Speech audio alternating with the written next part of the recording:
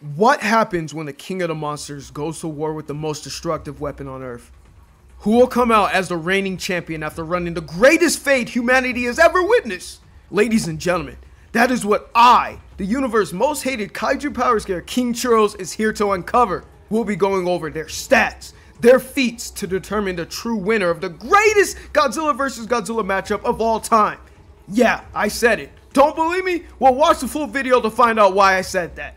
Enough chit chat. Let's dive into the greatest battle of all time.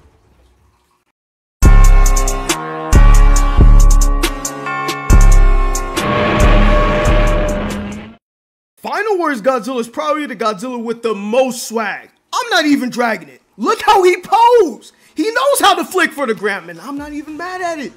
But humanity's definitely mad at it. They dropped a whole oxygen destroyer on my guy. And you know what? He survived it! To survive something as crazy as the oxygen destroyer, he would need the durability to withstand up to 13 exatons of TNT. Enough power to eradicate a multitude of continents, such as Europe, Asia, Africa, and I would say Australia, but that's quite literally a real-world monster island, and I don't know if anything could destroy that. But with all that in mind, that's not even a limit to how strong Final Wars is. Yes, I know that sounds insane, but let me keep cooking. After Final Wars got buried in ice, and yeah, Final Wars, I'm gonna keep it real with you, not a good look. Despite the low-key L, he grew stronger during his Captain America timing, so he would be above that 13 exatons power level I mentioned before. And look how tough his intro is. Oh, he's clean. And he pieced up Gigan, this fraud, Kumaga, Kamakura, Sodora. This is even bigger fraud! They got my boy Goji pulling a 20v1, no Kais in that. And only one of the kaijus was a real threat to him, Monster X. And must I say, he got aura too. He appears in a meteor gore after that Final War uses his infamous spiral beam to destroy. Couch getting this attack to 14 exatons. See, I wasn't lying about him getting stronger. And look, right after that explosion, Godzilla's just posing as if nothing happened. He gotta be top 2 and not 2. And what's that? You want to hear about some more juicy high-ends? I got you, random person in my head. Statements imply Final Wars could destroy planet Earth, which requires 60 zetatons, several dozen times over the apprehensioned 14 exatons. But I'm not finished. I got more.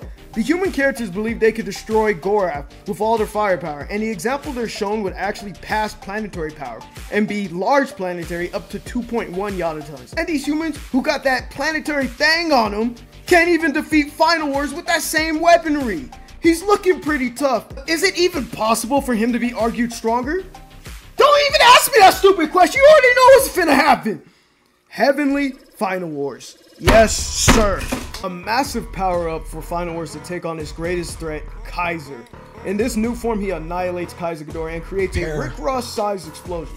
This explosion has been calculated from many different ranges, but I know what you want to hear. 533 zetatons of TNT, enough power to destroy Earth 8 times over, and with subatomic scaling, boom, he shoots up to 430 ronatons, dwarf star level. Final Wars is him in power, but just because he got it in power doesn't mean he got it in speed. Yes, he got it in speed. Look how my dog on foot moves past a supersonic flying Rodan. Crazy. And let's talk about his combat and reaction timing. Final Wars' atomic breath was able to intercept Gorath out in space, calculated to be 65% the speed of light.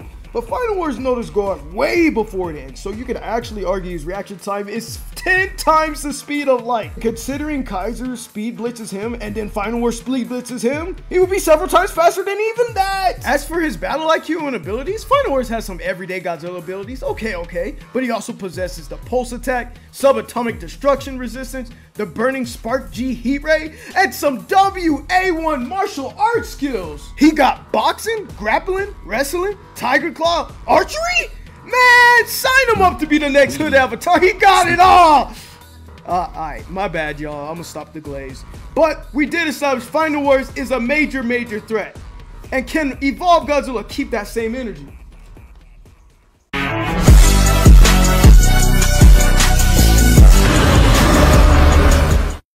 Monster vs. Godzilla is on straight timing, putting every Titan on a t-shirt, and then literally becoming king of the monsters.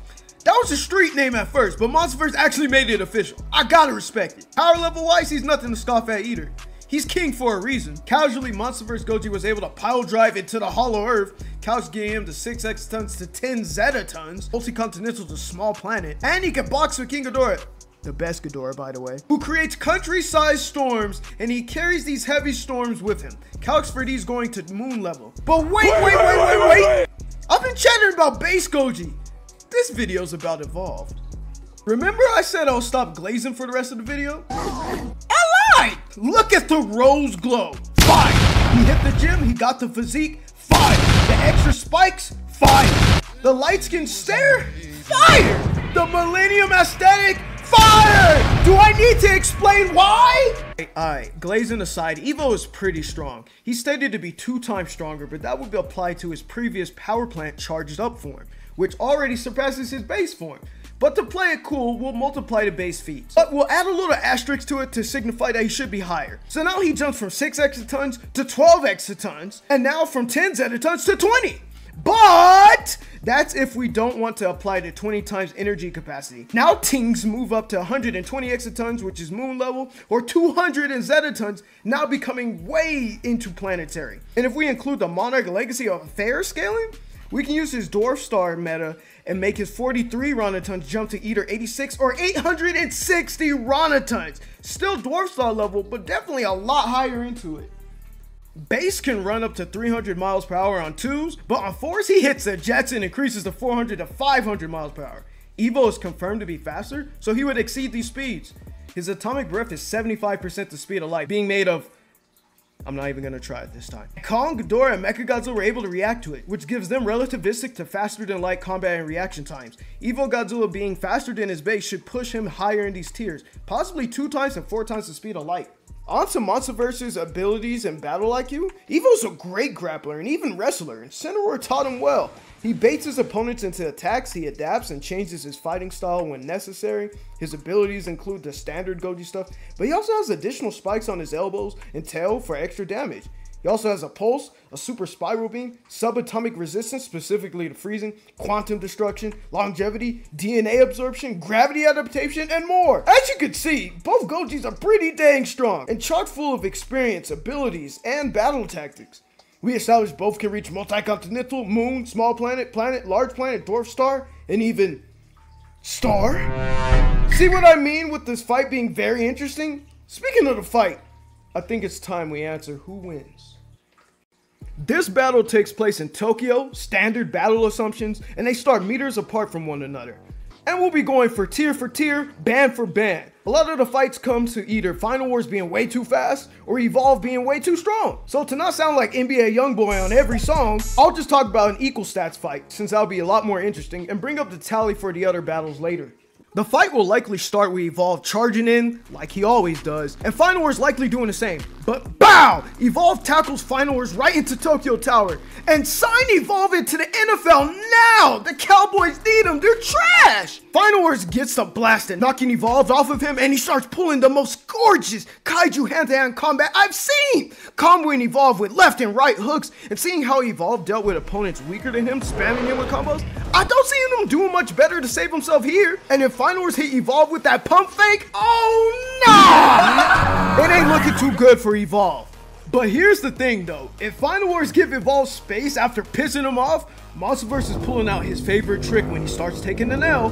Now it's up to Final Wars to avoid the pink or spiral heat ray. Final Wars should be agile enough to dodge it, but if he were to get hit by that quantum destruction, it can leave a nasty mark. Or at least give Evolve an opening to crash out on Final Wars. And yes, in a Monsterverse, Titan's raging gives them an amp.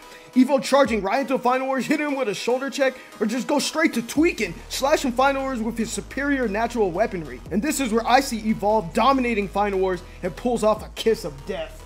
That's if we don't want to include Heavenly Final Wars. Now the same scenario, but Final Wars pulse attacks Evo off of him, and he gets a ragdolling, swinging, and throwing around Evolve like your feelings with your crush. Hate to break it to you, buddy, but she don't like you. Then Final Wars launches Evolve into the sky and fires the spark heat ray on Evolve and blowing him to bits, ending the fight. Well, still not finished. That scenario's if Evolve's endurance isn't enough to save him, but considering Monsterverse been put into a spliff before and kept getting up, he might do the same in this case here. And once again, he'll either tweak out or actually release a pulse attack. Now, it's not too in character for him to do this, but considering a weaker form can do it, I don't see why Evolve couldn't either. This could give him a layup to a successful Spiral Heat Ray, ending the fight yet again with Evolve. So yeah, as you can tell, this fight could go anywhere. Depends who makes the first smart play. And I argue it's pretty 50-50 because both are very intelligent fighters. They even copy each other's moves. So I can definitely see a lot of scenarios going in either one's favor. I'd argue it's 50-50. Whoa, chill! Even when I use a tally aspect, they both tied at 5-5, and I even included their max high-ends, with Evolve being above Blue Stars and Final Wars being above the Emperor of Ghidorahs. And that brings me to you guys. Go into detail about who you guys think wins. Does Final Wars eradicate Evolve, or does Evolve stomp? Be sure to tell me about it in the comments, and while you're there, you wanna like and subscribe too? No? Okay. But with that aside, Gangies, I'll see you guys later.